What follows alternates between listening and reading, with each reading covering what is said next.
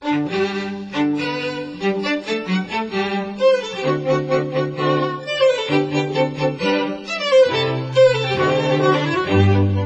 picture of their court as dull and stupid and unintellectual is simply not true. Certainly not in these early years when they're both healthy and active.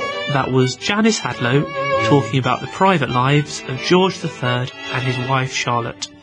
Leonardo da Vinci, one of the greatest masters of art and Renaissance science of all time, he did over 200 drawings of anatomised bodies, and his influence was effectively zero. And that was Adam Rutherford discussing art and anatomy.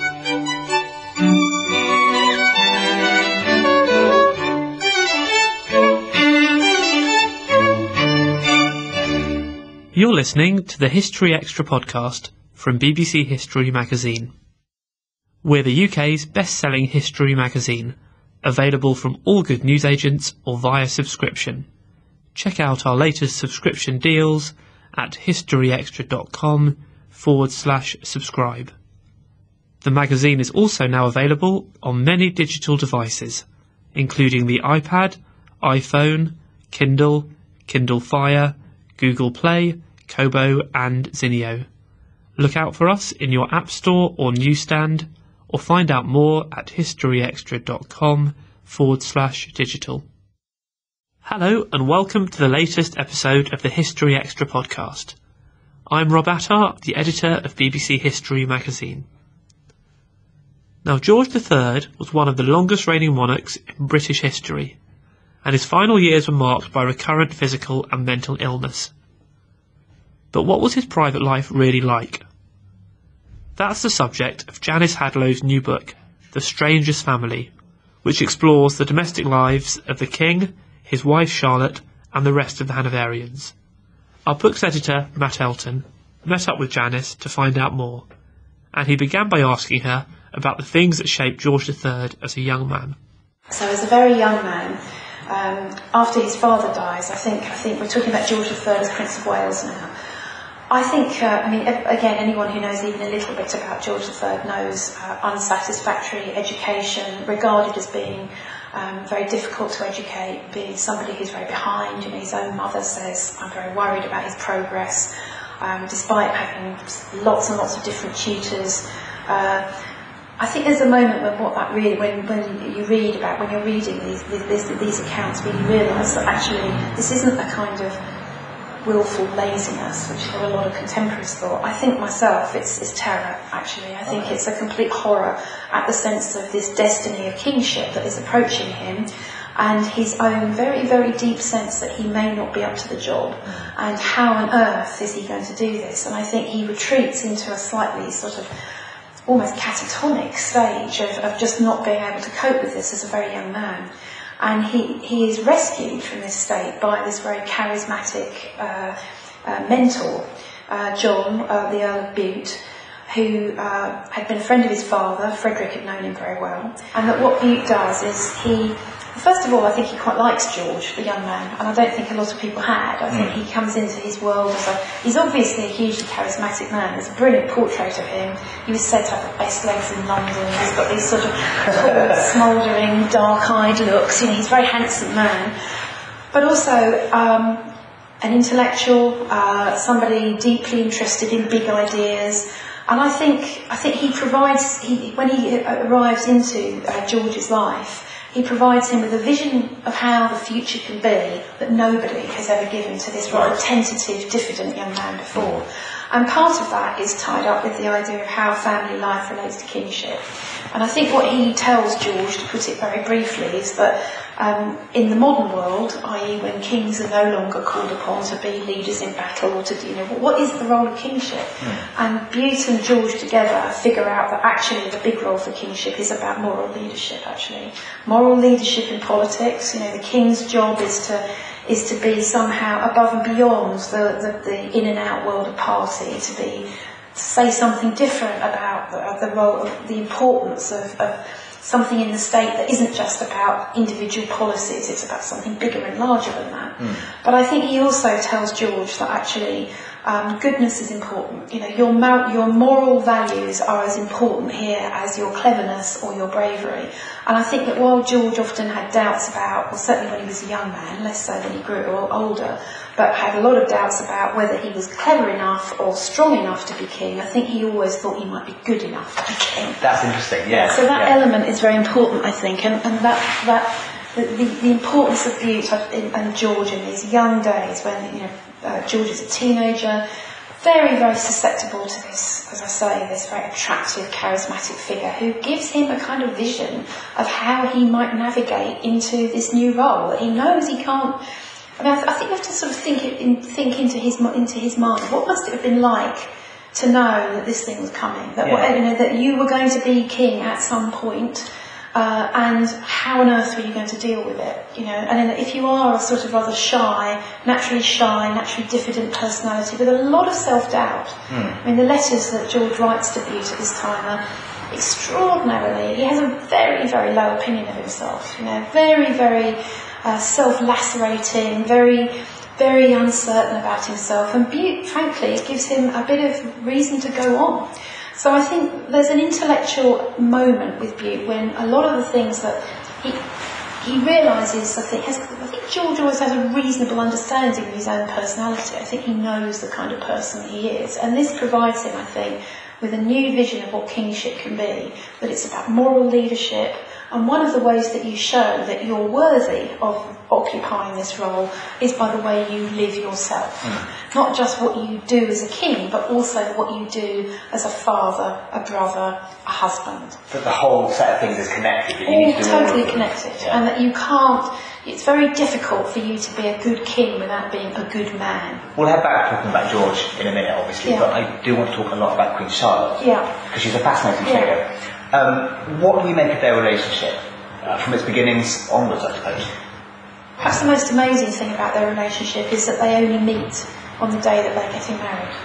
So that Charlotte arrives from Germany one afternoon and they get married that evening. And so they've never seen each other at all before the day when they actually marry each other. However, George took a lot of trouble beforehand to try and find what he thought would be the right woman to help him in this project, really. There's a lot of worry about some of the people who are discussing whether she's the right candidate for Queen or not, about whether she's been properly prepared for it. It's a provincial life she's used to. Will she be up to being it? And George is always very confident and says, no, it'll be fine. Yes. And I think he picks well in the sense that they are, and for a very long time, their marriage works very well, I think, because they, or at least superficially, because they are very similar in character. Charlotte too is dutiful, obedient, somebody with a very, very high sense of personal duty, somebody who is happy in a way to be guided and led by a more powerful man, by her husband, someone who understands the nature of her role. She gets, I think, quite quickly what she's going to be required to do, and equally loves a quiet life. She's not somebody she's not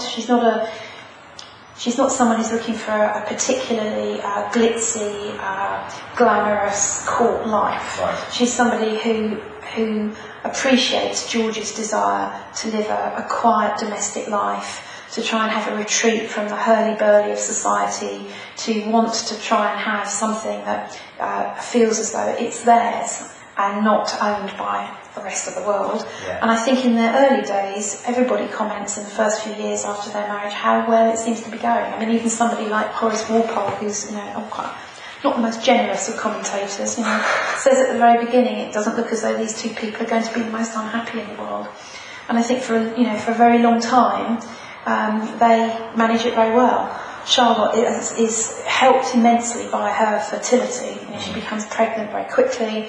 And does the thing that even in the 18th century a queen was most required to do, which is to provide an heir. She doesn't just produce one; she produces a positive, richness of heirs, really, which later goes on to cause its own issues in many ways. But she does. She's healthy. Yeah. She has babies quite easily. And she enjoys literally a lot of the other things that George likes. They're both passionately fond of music. They both admire. They both actually have a very good connoisseur's eye. Interested in contemporary art. Both of them are readers. Charlotte even more than George. For me, I think the interesting thing about Charlotte is how clever she is, and what a voracious intellect she has underneath this very, initially at least, quite a kind of compliant. That's what's so interesting for me, is that she manages to do both of these things. She manages to keep them both in her personality at the same time, which is... I think she realises quite early on that that she has to find a way, and I think in the 1770s and 80s, that's when she's really sort of trying to work that out for herself, is, how can I express these things which give me immense private satisfaction, but not somehow become the object of ridicule for being a blue-stocking woman. How do I manage those worlds? And interestingly, there are some quite good role models that are very important to her. Both the King and Queen are very interested in the world created by the Duchess of Portland at her house in Bulstrode, where they go there and they see this is a model, really. This is rational, domestic, affectionate family, but also part of that world is a questioning and interest in the wider intellectual things of life. This is a world interested in geology, in archaeology, in philosophy, in talking about subjects. And they looked on that as a sort of model of perhaps how their own life might be. That how do you infuse into your private life the life of the mind a bit? Certainly for Charlotte, I think that's immensely important. What do queens do all day? And she says at one, she says repeatedly to her daughters, I'm very impatient with people who are always asking, what should we do now? And she says, occupy yourselves. This is her great kind of cry. And for her, that meant mostly occupy yourself with the life of the mind. She's a great sewer. She does have that traditional side to herself, which is, she's interested in the traditional female pursuit. She's a great embroiderer, a great sewer. She's not somebody who will turn her back on this as a great gesture. But what she tries to do, as you say, is find a way of integrating that traditional vision of the feminine world with this other, actually slightly more steely pursuit of big things and big ideas. She never stops reading. Never ever stops reading. If you read the journals of Fanny Burney, who is her assistant dresser and who leaves a journal of her court life, which is perhaps the closest picture of Charlotte at that time. Here's a woman who never goes into anyone's room, except without going up to their bookshelf and look at what books they're reading. Who constantly is saying to Fanny Burney, have you read this? Have you read this? What do you think of this? Have you read that? And who, at one point, describes to Fanny how she has a man who goes to the Barrows in London, on which second-hand books were sold, to buy books for her, to keep her book habit going. Huge appetite, absolutely huge appetite. And that is something with which George sympathises. Again, the picture of their court as dull and stupid and unintellectual is simply not true. Certainly not in these early years when they're both healthy and active. Yes. But there's no doubt that there is another side to Charlotte, which her own letters to her brother reveal, and that is she's very lonely. Right from the beginning when she arrives at court, George makes it very clear to her that she is not to associate with, she's not to make close friends, she's to keep herself separate from a lot of the people at court. He's worried about people flattering her, he's worried about alliances being made that may be difficult, he's worried about managing the political side of her private life, all of which, as Charlotte herself says, she understands is legitimate. But it does leave her, she's only 17 when she marries him, it does leave her as a very isolated figure. And in those young years, I think she's often a very lonely, isolated figure. She talks a lot about, again, in later years when she's had many, many children, she does at one point write to her husband, write to her brother saying, I think her attitude to childbearing is not, the face she always presented to the world was that, she saw this as part of her duty, she's extremely proud of her large and healthy family, but there is a moment when she's had, I can't remember how many children she's had at that point, and she says, I wish my long campaign was over, when she just wants it to be an end. And, she really spends the better part of 20 years having babies, and I think every so often, in these letters she writes to her brother, you get a much bleaker picture of her role. You know, she finds the life very constraining. She's not free to do the things that she wants to do. She's perpetually pregnant. She's isolated. She's not allowed to form friendships. She finds the requirements of having to appear in public, to go to military reviews, which she hates, to appear on the terrace, to show herself to people, to be at court. She finds this very, very, very enervating and exhausting, and wonders in these letters to her brother whether this is the kind of, whether she can sustain this life. In the end, of course, she does, because that's the kind of person she is. You know, she's a very, very dutiful person for whom obligation is always at the heart of everything she does. But I think that's genuinely quite a new thing to understand about her, is that, you know, she has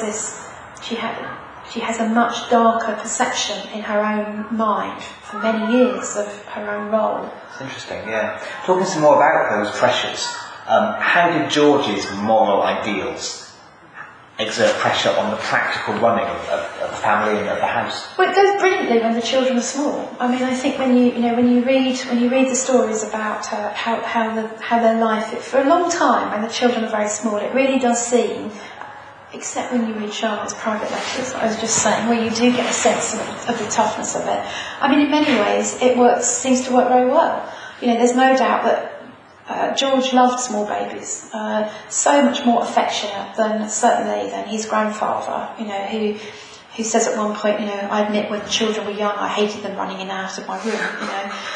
But George III, there are many, many accounts of him playing on the floor with the children, losing the dignity of a king, and playing on a carpet with Amelia, his daughter, or carrying his little naked baby son around. You know, he's a very loving father, and lots of accounts of the ways in which, you know, he will make sure, even before the day's business begins, he'll knock on the door to make sure that the children are all healthy. He takes a personal interest in what they're eating. All the children are inoculated, interesting, you know, right from the beginning. They realise that's a big deal. Very interested in the kind of education, although probably that's more Charlotte than George, certainly. So when they're young, it's a very positive picture, I think. It gets far more complicated as they grow older, and the idea that actually, especially, you know, both boys and girls, that they might have desires or wishes which conflict with the vision that George has for the future. That's where the tensions begin to show themselves, and that's where things begin to get difficult. But I think in those early days, certainly it's fair to say that there is a very positive side to this new life, which is that the domestic vision looks a great improvement on what had gone before. Yes. I mean, behind that, when you read the accounts of, especially again, it's mostly the women, the boredom of life is quite apparent. You know, there's no doubt Charlotte was bored a lot of the time. She tries to bring into the household clever women with whom she can form relationships of the mind. Firstly, a very lively, thoughtful, clever woman called Mary Hamilton, who comes in as part of the life with Charlotte and the children. Later on, of course, Fanny Burney does the same. Charlotte does this, I think, partly for her own intellectual stimulation, but also, she's quite clear about this in some of her letters, that she wants her daughters to see how important it is in the court world, which is often has all those requirements about it which can be quite dull, to have an intellectual life for yourself. Yeah. So, and there, you know, there is a moment, I think, when that works quite well, although it's interesting that none of those women stay. Everybody in the end finds the pressures of life in the spotlight, the requirements of the formal behaviour, the endless etiquette and ceremonial life that you have to live is just too dull for them, and they all in the end leave. Well, Charlotte can't leave. No. So, you know, that's the paradox of their lives, really. Yeah. But I think, you know, that so even when the children are small, there is still that sense of, especially for Charlotte, about how am I managing this life? But I think that, you know, there are many, many positives in that early phase, most of which are about, you know, the devotion that the King and Queen show to their children, you know, the fascination they have with trying to bring them up as far as possible in circumstances which will allow them as much freedom as possible. You know, this is a time in which ideas of childhood were changing very rapidly. Yes. Both of them, very interestingly, both of them have read Rousseau. I mean, it's impossible to overstate how important Rousseau is at this moment in changing ideas about what it is to be a child and how you treat children and what kind of upbringing they should have. And a lot of the ideas that Rousseau writes about, George and Charlotte do actually try to introduce into the upbringing of their own children. You know, everyone knows, I think, that the children are required to till a little bit of ground. You know, they have their own little bit of agricultural pursuits to do. Yes. Their food is very plain. I mean, plentiful but plain. They're dressed very simply. You know, they're very much dressed in what is almost the uniform of the modern child. You know, open neck shirts, loose clothes. But right from the beginning, I suppose for the children as well as for George and Charlotte, there is a contradiction between that free life and the life that they have to live as princes and princesses. So you see it very much in the life of the elder princes. So at the same time that the young George IV, Prince of Wales, is being brought up to be a Rousseau-esque child, tilling the ground. But at the same time as that, you know, George and his brother Frederick, Duke of York, you know, they are required to be formal princes as well. And right from the very beginning of their life, they're on show. And there is this contradiction between them as free, natural children, and then as, you know, when he's 6 or 7, George is being required to, the young George is being required to take audiences with people who come to pay their respects, and to be that formal public being. And I think that is the fault line in this world, the fault line between your private, intimate life and your public, displayed life, that is the one that, you know, the whole family in the end finds it most difficult to deal with. One external question we should talk about is the pressure of politics, particularly during the first half of George's reign. How much of the pressure was this? Well, I think it takes... One of the great moments in George's early life is when Bute, his great mentor, who becomes, George and he have always planned that when George succeeds to the throne, that Bute will be the first minister, and that together they're going to change the landscape of politics, and you know, everything is going to be altered and changed. Bute tries and can't bear it. I mean, finds the actual practice of 18th century politics just too overwhelming, too grubby, too awful. I mean, he has a very tough time of it. He's unpopular because he tries to bring George and he try to bring an end to the war. It's an unpopular peace. Imposing this peace on a restive House of Commons was an appalling experience for Bute. And in the end, he just decides he can't stand it, and he leaves. And that's a terrible moment for George. Again, I think the realisation that even politicians can leave. Yes. If you're George or Charlotte, you never can. That's it, you know, this is for life for you. You have no get out of jail card at all. And I think after Bute goes, it takes an awful long time for George to be able to find any politician with whom he really feels that he can do business, or with whom he feels an affinity.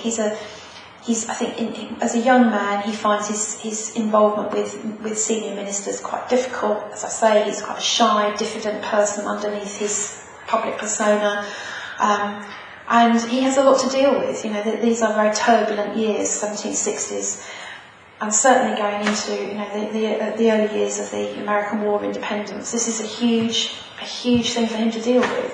So the pressures of his political world, I think, actually make the importance of a stable, happy family life to which he can retreat even more important. We should talk about his illness. Yeah. At what point did it first manifest itself? Well, there's some discussion about whether he was actually ill for the first time in the 1760s, but you know, that's a subject of great debate. But the first really serious illness happens in 1788, and you know, lasts through to 1789. This is the first great attack of madness that happens to him. He's been very healthy up until then. You know, for an 18th century man, he's actually been remarkably free of illness. Yeah. Part of that was because he was obsessed by his weight all his life.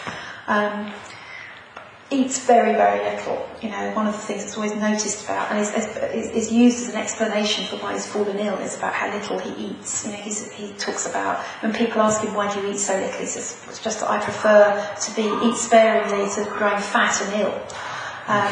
So and that probably, he doesn't drink very much. You know, he's not a great drinker, unlike his sons. Keeps them in quite good health for a long time, and this comes out of nowhere, really, which is why I think it's so shocking to everybody. Yes. It's really horrifying to read. I mean, there are 2 or 3 great accounts of it kept by people who were there at the time and watched what happened to him. And it starts off by, I think it's the complete, nobody understands, nobody knows what this is, and the speed with which he becomes very, very sick is a shock to everyone. Yeah. And I think one from which actually neither he nor the family ever quite recover. It sounds terrifying, just from, absolutely terrifying. Yeah. I mean, you know, for somebody who's always been so, I mean, firstly the physical side of it, you know, he's in great pain a lot of the time, he's for reasons nobody can understand, he then, the way that the illness affects his behaviour, you know, that he goes from being a man who's always been very controlled, who's always had a very apparently, I think self-control was always very important to George, the sense that he's somebody for whom the mastery of his emotions, you know, he's someone who has always put his duty over his feelings, somebody who's worked very hard to suppress emotional feelings that don't match what he sees is required of him in his public role. And to lose control of that, I think, was and as well, he knows it's happening to him. I mean, I think that's the great tragedy in the early phases of all his illnesses, is he has this sense that this thing is happening to him and that he's out of control. And I think that's terrifying for him. Very terrifying for his family, though, you know, to be faced with this very large and powerful man physically as well. You know, very early in his illness, as in the first illness, he throws the Prince of Wales against the wall at this terrible dinner party where everything goes terribly wrong. And I think, you know, that he's that sense of his physicality, I think, is very important in this. Yeah, something that interests me from the book is the new theories that science has been able to, you know, show us about the illness. Are there any new findings that are particularly interesting? I think that, I mean, the latest thinking, for a long time everybody's thought it was porphyria. There's some new work has effectively asked some questions about that, about whether that's the correct diagnosis, and has suggested that it may be that these were actually these were episodes of psychiatric disturbance, you know, that these were manic episodes, that they were linked to the kind of enormous pressure on his life. I'm honestly not sure what. I feel that, I mean, what I've tried to do in the book is to set out both of those views, and because I think it's very hard at this distance to be able to say. But it's interesting that, you know, certainly what has been the porphyria diagnosis, which has been accepted for many years, has quite recently, there have been questions asked about whether that's correct or not. Yeah. Whatever it was, I think everybody certainly is forever after always terrified that it will come back. You know, that sense that actually this is something which may return, and the absolute horror of the family as well as the political world when indeed it does. You know, you really feel for them, I think, is the thing from this account. I think just because they're so humanised, you just think it's. I think it's the combination of, again, many of the things which are so potent in what we were talking about. The gap between the tension that sits between the public and private lives is very apparent during his illness. Yeah. You know, that this would have been bad enough for anyone in the 18th century world to have to deal with, you know, the lack of the terror and horror of mental illness of any kind, the complete, I mean, the puzzlement of the doctors, the fact that none of them, these aren't stupid men either, you know, they're limited by what 18th century medicine knew and could tell, but, you know, their sense of the out of controlness of both the physical and mental symptoms, and just literally the horror of those people who are close to him. And the terror, though, of this somehow being public knowledge, and the fact that, you know, this is something that, because this is so regarded as being shameful and something to be concealed, the inability to do that and the knowledge that actually this was all being dissected, debated, thought about in the public world, I think added an extra dimension of horror for the family at the time. That was Janice Hadlow. The Strangest Family, The Private Lives of George III, Queen Charlotte and the Hanoverians is out now, published by William Collins. You can read more from Matt's interview with Janice in the September issue of BBC History magazine, which is out now. Also this month, Tracy Borman and Hilary Mantel discuss Thomas Cromwell's relationship with Henry VIII. Plus, we explore Britain's plans to repel a Nazi invasion, a crisis in ancient Rome, and how the James Bond novels relate to Jamaican history. You can get hold of our September issue in all good newsagents or as a digital edition. Janice will also be talking at this year's BBC History magazine History Weekend, which is taking place in October in Malmesbury. Tickets are still available for some talks, and for more details and to book, please visit historyweekend.com. And now we have a short advertisement break. It's 100 years since the outbreak of the First World War, and at the Woodland Trust we're offering a really personal way to remember those involved, dedicating a tree in one of 4 centenary woods we're creating across the UK. These ever-growing tributes to the past will stand for generations to come. To dedicate your tree, visit woodlandtrust.org.uk or call us on 0800 915 1914. The Woodland Trust is a UK registered charity. It's now time for the latest news with our website editor, Emma McFarlane. Many of Britain's historic houses are undercharging visitors and should raise their prices, a new survey suggests. According to a study carried out by the Historic Houses Association, some venues are charging as little as a £3 entry fee and are afraid to set higher prices. Robert Parker, the association's technical advisor, told The Telegraph that houses charging under £7 should increase prices and that those at the lowest end of the scale should charge at least £5. What do you think of the suggestions? Take part in the debate by tweeting us at History Extra or by posting on our Facebook page. In other news, it has been revealed that people in the medieval period enjoyed pasties and sweet and sour dishes just as we do today. According to George Dobbs, a freelance writer who specialises in history and literature, many of our modern favourites, such as pasta and rice pudding, may have roots in medieval kitchens.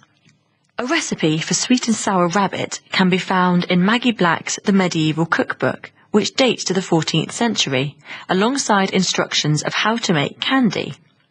To read more about this, visit historyextra.com. Meanwhile, the US Secretary of Defense has recommended a posthumous Medal of Honor for a black First World War soldier from New York who saved a comrade while fighting off a German attack in France. According to The Guardian, Chuck Hagel has sent Congress a letter saying that Sergeant Henry Johnson should receive the nation's highest military decoration for bravery in combat. The railroad porter from Albany was serving in the all-black 369th Infantry Regiment when he killed or wounded several enemy soldiers while saving a fellow soldier from capture. The medal request requires passage of special legislation in Congress because Johnson's actions were more than 5 years ago, and the President gets the final word on the decision. Thanks, Emma. Our second interview this week is with Adam Rutherford, a science writer and broadcaster. Adam is currently presenting a new series on BBC4 entitled The Beauty of Anatomy, which looks at over 2,000 years of anatomical study and explores connections between anatomy and the creation of great art. I caught up with Adam earlier this month to find out more. For those listeners who may not be too au fait with the subject, could you just please explain what exactly anatomy is and how it differs from something like biology? Anatomy is the study of the body, right? And human anatomy is a study of human bodies, but anatomy applies to all biology in that the scientists over the years have taken apart bodies of animals and humans in order to understand how they work. I was at medical school just for a year before I transferred to genetics, but I did the anatomy course as a first year medic. And the anatomy professor used to refer to it as plumbing and carpentry. So it's, in very crude terms, it's how the bones fit together, how the organs fit together. But in modern terms, it's a scientific discipline in itself, and it's incredibly intricate and delicate, because we have come to realize over the last 300 or 400 years that our bodies are holistic things, and anatomy cannot be separated from physiology or from pathology or from neurology or genetics or any of the aspects of biology that make us alive. Who would you say were the first anatomists in history?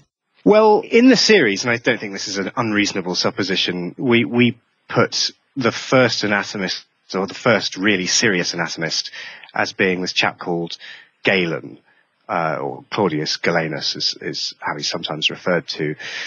And he was a first century Greek physician, writer, who went into the Roman Empire, and he really was the first person to put anatomy as a discipline in itself. The other classical scholars had serious attempts at anatomy in the previous centuries, even going back to Aristotle and before. But Galen was really the guy who put it on the map as a specific subject in its own right, and wrote extensively on how the human body works, although much of his writings are based on dissections of monkeys, macaques and pigs, as well, as it wasn't always easy to get hold of humans. And am I right to say that Galen's influence on anatomy wasn't just from his own time, but then continued for hundreds, if not thousands, of years? Undoubtedly. His influence was extraordinarily profound, and we clock it up to the 15th century with Leonardo in the first episode, but then after him, possibly the next greatest anatomist was a Belgian chap called Vesalius, and he very clearly is getting many of his cues from the classics. And bearing in mind that a lot of this is happening in the Renaissance, and so people are looking to the classical world for intellectual guidance. And when it comes to anatomy, intellectual guidance came almost exclusively from Galen. Why do you think it took so long for people to surpass someone who'd been working, say, 2,000 and more years ago? Well, he wasn't wrong. There were a few things that he didn't get quite right. And in terms of the actual visuals, he never drew anything. He believed that people should not draw their anatomized bodies, because that would stop them from understanding them, because they'd have sort of, cheat sheets in effect. But he really introduced the concept which has remained true in anatomy for until now, continues to this day, which was that you can only really understand how bodies work by getting your hands dirty, right? By getting stuck in and taking organisms apart yourself. And he got a lot of his knowledge from working with gladiators, with wounded gladiators. And so he was very hands-on and very willing to get stuck in and do the dissections himself. And that passed on through Vesalius and through Leonardo and the anatomists of the 18th and 19th centuries. And in fact, the word autopsy, it reflects that. The meaning of the word autopsy means literally to see for yourself. And that really does carry on in medical schools to this day, where the only way you can really understand how bodies are put together on the inside is by taking them apart yourself. And what do you think the early anatomists saw themselves as doing? Because science didn't really exist in the way it's understood now then. What did they see their discipline as? It's an interesting question, and we were quite keen as sort of lay art historians, really I was approaching this from a scientific point of view, but quite keen not to fall into the trap of presupposing or second-guessing what these characters were thinking. Certainly, though, it's not unreasonable to suggest that people like Galen and Vesalius were celebrating the divine. They're celebrating God's great creation in analysing our bodies. Later on, by the 19th century, that begins to fall away as our modern concept of science emerges. And then, the whole point of the programme really is to look at how the interaction between these guys who initially with Galen were trying to understand how the human body works, but how it then mutates into this sort of, during the Renaissance, this discipline which is determined not just by scientific advances, but by artistic ones as well, because the beauty of the body and the beauty of analysing the body, as well as celebrating some of the colossal egos of the people, of the protagonists, was where you get this huge blossoming from the Renaissance onwards of art which is of bodies and, studded with these memento mori, so, images of death, skulls, skeletons, and those sorts of things. So it's really a huge melee of initially science, a lot of theology, a lot of politics, and then this really intense artistic interest that emerges. And then it comes out the other side as we get into the 19th and 20th century as being a very scientific discipline, but with the visuals still absolutely essential, quintessential to our understanding of our bodies. So how much of a debt do you think art owes to anatomy? I'm not an art historian, so I would be talking beyond my remit to make broad sweeping statements about art in general. But I don't think it's unreasonable to say that it's huge. It's absolutely huge. I mean, if you take, for example, Rembrandt's The Anatomy Lesson of Dr. Tulp, and Rembrandt's correctly regarded as one of, if not the greatest of the Dutch masters. This was his first group portrait, 1632, and it features Dr. Tulp, who is the Praelector of Amsterdam at the time, so he's the sort of chief medical officer, and he's teaching a bunch of surgeons anatomy with a dissected corpse in front of him on the table. Now, we're talking about Rembrandt here as a young man. The painting was commissioned by Tulp as a statement of his seniority and his ego. And this is Rembrandt's first group portrait. He then goes on to do many other group portraits, but it's an anatomy lesson, right? It is the study of a hanged criminal, and Tulp is there showing the dissected forearm to onlookers, surgeons who are, at the time, there was somewhat a separation between surgery and medicine, which was a more academic and intellectual pursuit rather than the cut and shunts of the surgeons. So, that's one example of how significant anatomical art has been in the history of art. There's an interesting twist on that as well, which is that Leonardo da Vinci, also quite rightly one of the greatest masters of art and Renaissance science of all time, he did over 200 drawings of anatomized bodies, and his influence was effectively zero because he never published any of them. They remained in his notebooks, in a casket in his rooms, and although they are unequivocally some of the greatest works of art of all time, I don't think many people would disagree with that, their influence on contemporary art, their influence on contemporary anatomy was effectively zero. And do you think that the anatomists enabled artists to draw people more realistically, to draw their bodies and their movements more accurately? Certainly, and I think that some people think that was Leonardo's interest, or that was one of Leonardo's interests in the anatomized body. We don't actually see a change in the way he paints figures as his anatomical skills develop. But certainly, looking towards how the body is structured gives you an understanding of how the body moves and how the body can be positioned. So Vesalius in the 15th century produced this magnificent book called The Fabrica, and it is the first anatomical textbook. And many of the images in it are so iconic now. He features a set of, they're called the Muscle Men series, but muscular men who are progressively on every other page stripped of their flesh and their muscles, which hang down so you can expose the muscles underneath, until eventually it's a skeleton. And that's a famous image, a skeleton leaning on his own spade as if he's dug his own grave, and his head slightly cocked back in a sort of ghoulish grin. Now, the poses that all of these Muscle Men series are in are incredibly classical. They could be set on plinths in the Parthenon if they weren't set in the hills above Padua, which is where he drew them. So that sense, trying to understand how the musculature, how the skeletal form shapes how bodies are, is incredibly important. It also, later on in this story, in the 18th century, has a very much more specific influence, which is that William Hunter, who was one of the Hunter brothers, who were these Scottish anatomists and surgeons, he became the first professor of anatomy at the foundation of the Royal Academy. So in that, he was there teaching artists about anatomy in order that they could paint bodies more accurately and position them according to anatomical truth.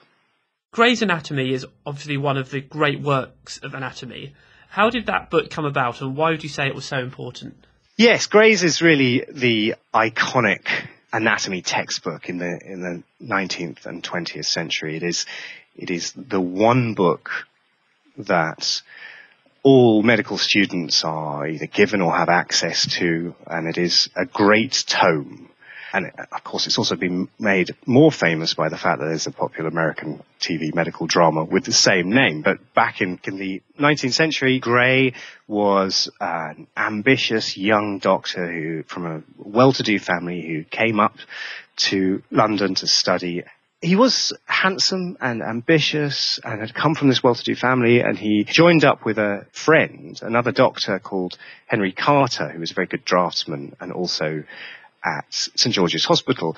And they set off on this incredibly ambitious task of producing an affordable, convenient tome. Now, it isn't that affordable and it isn't that convenient nowadays, but it was aimed at medical students in a way that it wasn't meant to be a coffee table book, or it wasn't meant to be a fashion accessory, as some of the previous famous anatomy books had been in the previous centuries, notably William Hunter's The Anatomy of the Gravid Uterus, which was a huge, sort of 4 feet wide, colossal tome. One of the academics in the film described it as an act of willy waving. Now, Gray, with Carter, wanted to do something which was accessible and useful. Now, it had, at its first inception, which was in 1860, it had something like 900 illustrations, and they are incredibly beautiful, incredibly intricate. And Carter did something clever, which was he integrated the annotations into the pictures. So that meant more space for text for Gray. And it is kind of unwieldy, but it's iconic. It is the one anatomy book that everyone knows of. And it's continued. It's been in continuous publication since the 1860s and still exists now. And in the film, in the series, which is in part 5 of the series, we look at how Gray's anatomy and anatomy in general has entered the modern era, where they come with apps and computer-aided design and have really changed. But fundamentally, this key idea, which is to draw what you see. So Gray's anatomy is very stylized. Now, what that means is that they are perfect versions of bodies. And one thing that surgeons all say, and anatomists all say, is that when you open up a body, they're never the same as each other. People are very different on the inside from each other as we are on the outside. But what these textbooks show an idealized version. So you know exactly which muscle is going to hook up with which tendon, which is going to be rooted in which bone.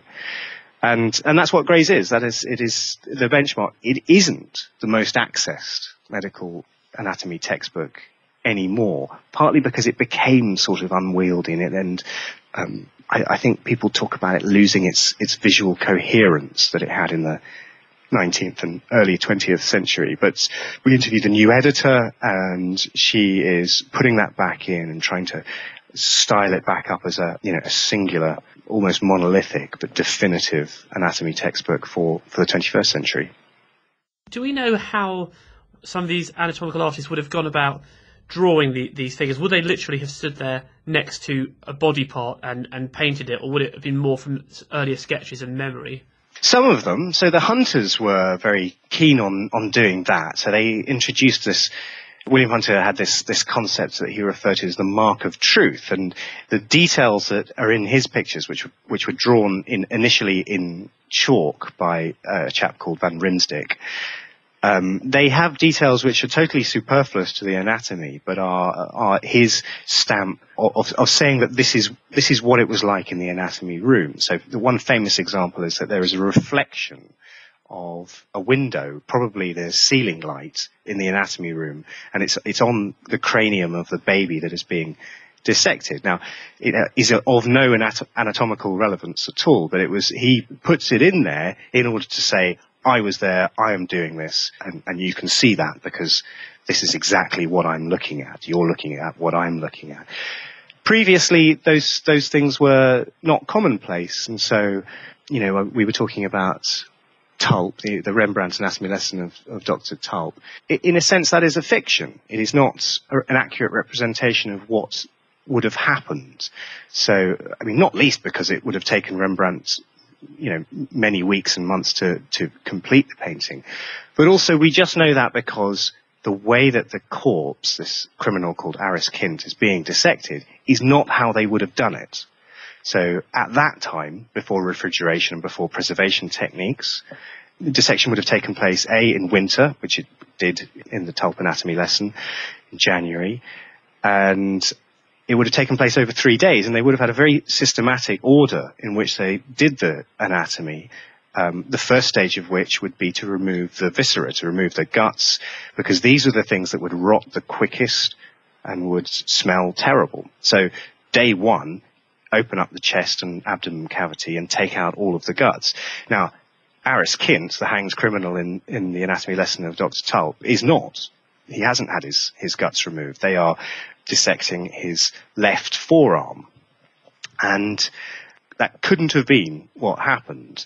So in a sense, Rembrandt and Tulp have created this fiction, an idealized version, in order to create great art. There's also a sense that the fact that he's doing the forearm may be a referencing of previous anatomists like Vesalius and like Galen.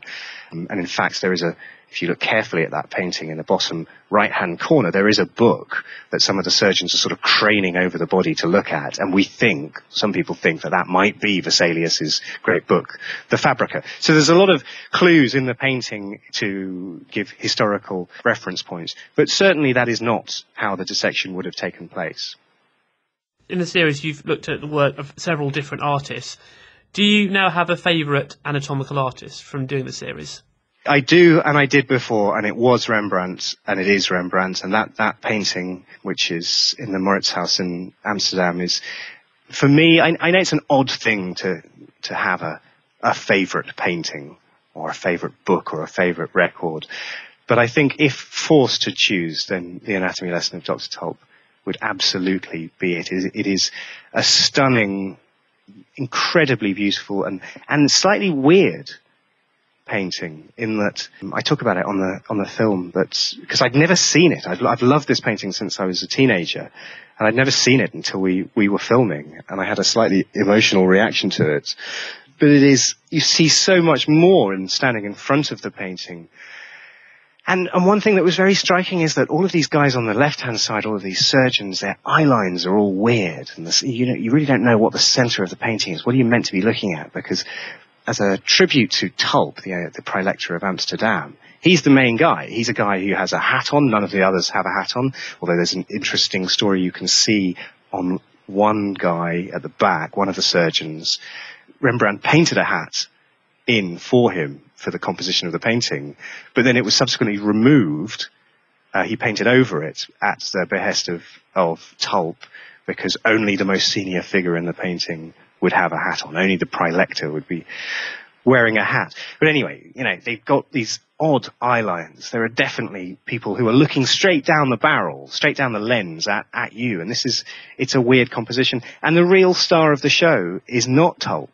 It's the body. It's the hanged man. This iterant criminal who is painted in much lighter than everyone else, who are wearing dark clothes, and it's a dark background, and he is naked, and he glows. He bounces off the canvas with this sort of phosphorescence, and I'm sure that was not intended at the time. His his redemption in being an anatomized body for being an iterant criminal, that's why he's there. But if you ask me, the first thing you see when you see the anatomy lesson of Dr. Tulp, it's an almost Christ-like supine hanged criminal, and that's both weird and brilliant.